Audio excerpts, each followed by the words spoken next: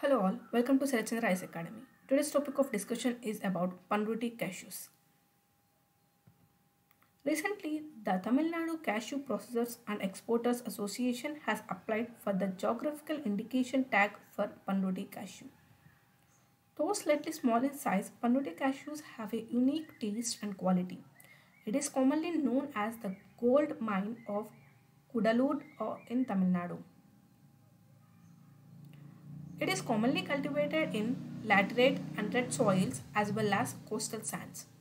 It is worth noting that along with the Panruti cashew, Panruti jackfruit, Panruti cashew apple are also very special.